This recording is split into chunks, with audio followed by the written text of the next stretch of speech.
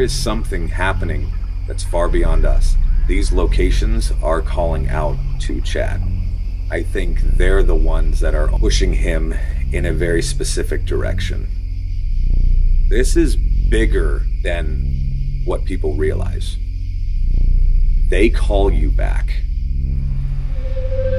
As far as Chad goes, like, he is one of the most caring people that I've ever known, especially somebody who's been in the public eye as long as Chad has. Even here at Malvern Manor, there are tour guests that come in for a day tour that are bringing up the Calek family haunting, bringing up American Ghost Hunter.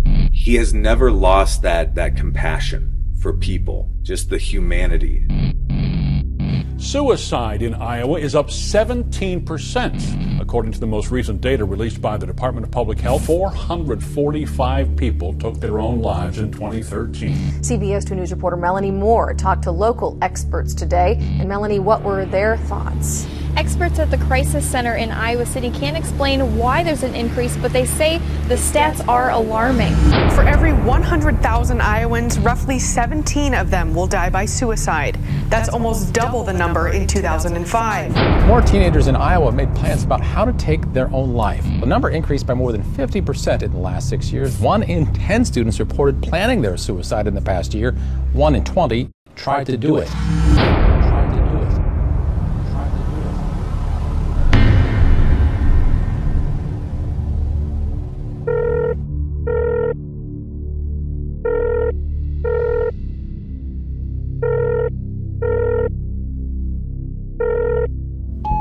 I know who you are, and of you, right. I'm going to be honest, besides counseling, I've never shared any of this.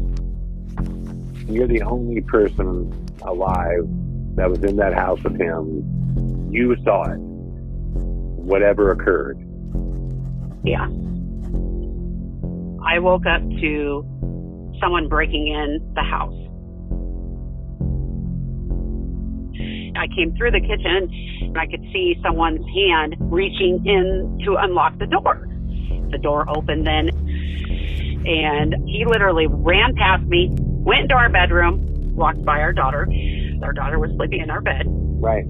I just remember following him, and all of a sudden I see a gun in his hand. All I said was, "I'm calling the cops." So I was on the phone with 911 when the gunshots went off. Wow. Where was the shot that actually took his life? Through his mouth. Oh, Jesus. Yeah. He was not a guy that was just known for being this violent person that would do things of this nature. I don't even know how to explain it. When he ran past me, it was like the devil was in his body. I know exactly what you're talking about. Where he's them, but it's not them.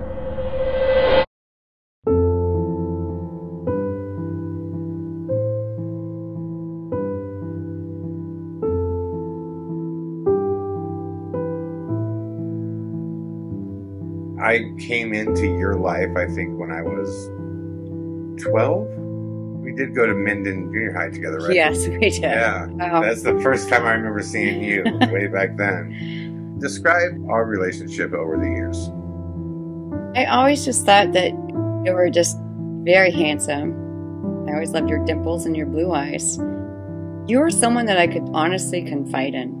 For me, Chad, I knew that that time that I got to have with you and have those conversations, it was so valuable to me. Yeah. And then I had anticipation for the next time that we could connect again. Right. You know what I mean? 100%. Almost like we had to hide our friendship. We did, because you were someone I could have been with. Yes, me too. So, because we had different relationships with different people and stuff like that, right. We didn't want anyone's hands in our thing. Exactly. We weren't doing anything wrong. It was just that we just had this connection. No, I totally agree. And I didn't want anybody to fuck with it. Mm-hmm. And you were friends with so many people, even more so than I was, that aren't here anymore. I guess I knew you would care. When we started losing people, I remember the interview with you in American Ghost Hunter where you said, I've dealt with more death being from our hometown than, you know, most people do out throughout a lifetime. I don't know if there's burial grounds somewhere or something we don't know about or something to uncover, but it's definitely out of character for me. and I remember that striking me so hard, just that quick little thing that you dropped in there. It fucking haunted me because I knew there was something stronger around here that had something to do with this place. Because let's go down the list right now, and I'll beep their last names out, but just there's yep, and there's yep, and there's yep, and then and suicide. Dad. It's dead. And then brother. Brother. Yep. Wasn't there one of the? Yes. Yeah.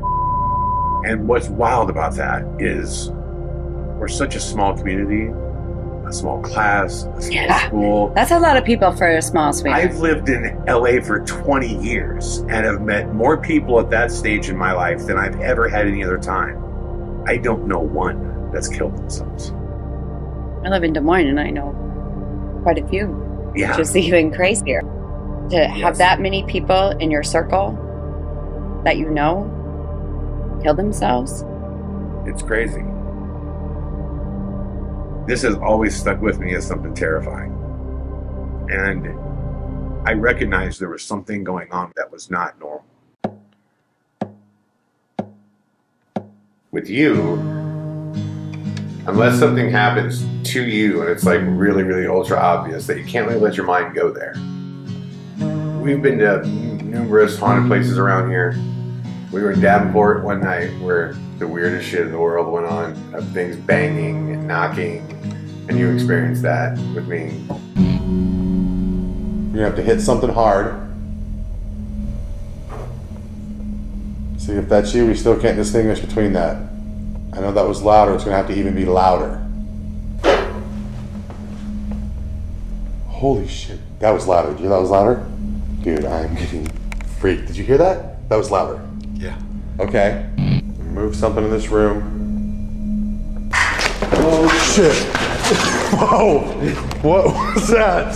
Holy Jesus. If that was you that just made that little knock, you're gonna have to do it a lot louder. A hell of a lot louder. Oh shit. Whoa. It's coincidental. I would say it's overly coincidental if something isn't doing it. When we went back into my bedroom in American Ghost Hunter, remember when I first sat down I was fine, and then you suddenly started getting freaked out, and you're like looking around, you're going, dude, what is that?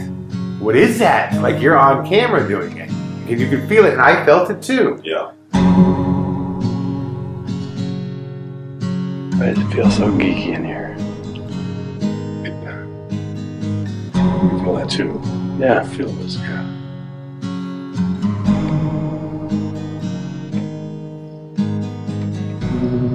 Well, listen, I came to do what I came to do. I don't want to stay here any longer because we got this family living here now. No. You feel this, I feel this. I did what I had to do. Let's just get out of here. Yeah. Something is invading in those natural body responses that you have. To me, it felt like an electrical field was getting charged. Like you could feel the vibrations of the electricity starting to get going through you. So I know you know that there's weird stuff that doesn't make sense, that doesn't add up. You know, my father believed that there was something even larger at play, that it wasn't just house-based, that it was area-based. Do you think it's possible, I guess, that this area is feeding off of something that's creating these type of things to happen here? Why would your brain tell you evil? It just hits you for no reason. There is no experiment you can do to try to come up with an answer there. And then if the answer is just they can't help it because there's paranormal spirits, your story has become tiresome. I'm not going to accept a paranormal excuse for this. Why are there only paranormal spirits that are making them do things? Good question. But you just asked it in a dismissive way, rather than saying, I really want to know why. I think there's something going on there that's definitely spiritual. Whenever people get into hard times, what have we seen throughout the course of history? They start to pray. I think they know there's something bigger than me. I'm not trying to dismiss people's religious beliefs, but I always look at the concept of praying. It's almost like God to some people is a waiter. It's like you call him and go, hey, I got an order in place. Okay, go ahead. Yeah, I want this. Have you noticed you do that? He's taking whenever you get to something that you don't have the answers to, yeah, you dismiss it and make fun of it. Have you ever noticed you do that? But I see the irony of it, though. It's not like I don't believe there is something bigger than us. But at some point, you have to agree on some basis of reality. I don't know. Throughout this whole thing, I guess where I'm going with this is, I hope that you find a way to consider things that maybe you didn't consider. Like I said, when you come across things that you don't have answers to, you have a tendency to make fun of them. And I remember in our house in Persia, you making fun of shit. Until it happened to you. Yeah.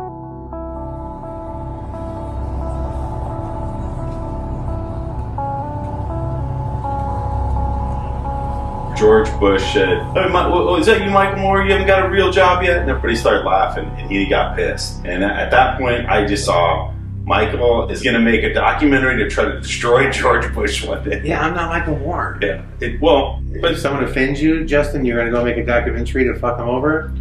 Because you saw Michael Moore do it once? Yeah, not saying that, though. There's something very real here. And at every turn, you know, I gotta feel like, Jesus, is Justin trying to sabotage me on this? No. My dad fucking got ripped apart by this shit. No. And you're making jokes about all this stuff. Like, it's funny to me. You're not often looking at the other things that could be leading to those things. Justin, I looked at the other things.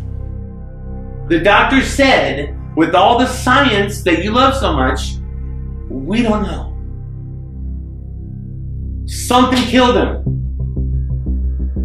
That's why I kept hopping on to new doctors on the phone. What's going on? You gotta have something, right? Like something. Give me anything. What is it? I don't know.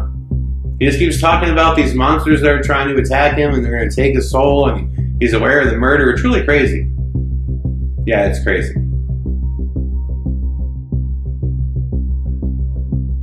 There's more to this world than you want to believe.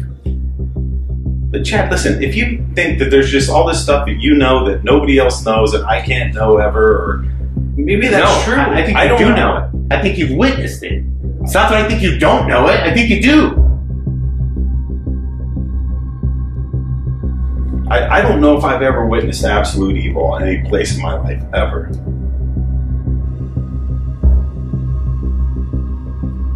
So, I mean, it would be hard for me to say, yeah, I absolutely understand it. I don't. I mean, you know, I mean, is that what you're asking? I'm not asking anything. I don't know why you're getting mad about it. I just don't understand. I know. It's not like... I know you don't. Your call has been forwarded to an automatic voice message system. Hey, it's me. I am so fucking frustrated right now. Justin and I just got into it. I just can't get him to see people look up to him. And if he's running around just making fun of shit all the time, it poisons the well. Everybody has to know what is possible or someone's gonna get hurt. All I know is right now, I don't feel safe around Justin. It was the late night call made with the best intention. I said I know we're on the road you chose. If you have a world to build, we could build until our hearts go.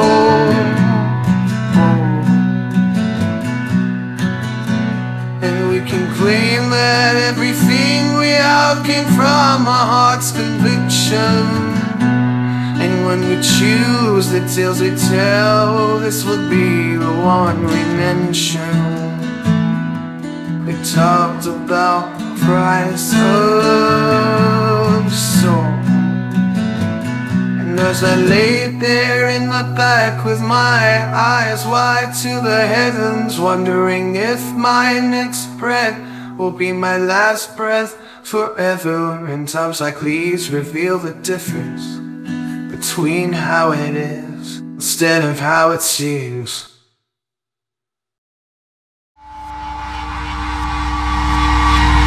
I wish I could say we stayed true to our heart's connections, but some choices are better lost to indecision. And some calls should never be made, and some words should never be spoken, 'cause your promises were made to be broken.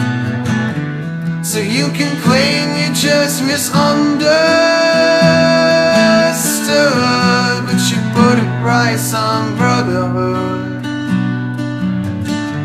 So you can say we're still the same, but we both came to the table. And when your hands became unstable, I told you I shall finish the game. You can watch the world burn. You can watch the world burn. And as you watch the world burn, I shall finish the game.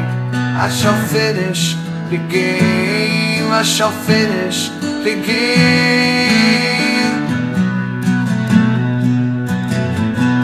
That's the reason we are not the same.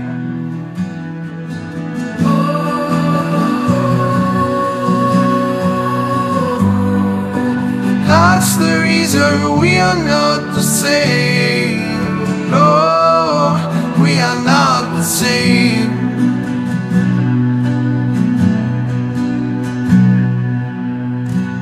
And as I lay there in the back with my eyes wide to the heavens, wondering if my next breath will be my last breath forever. In times like these, reveal the difference between how it is instead of how it seems.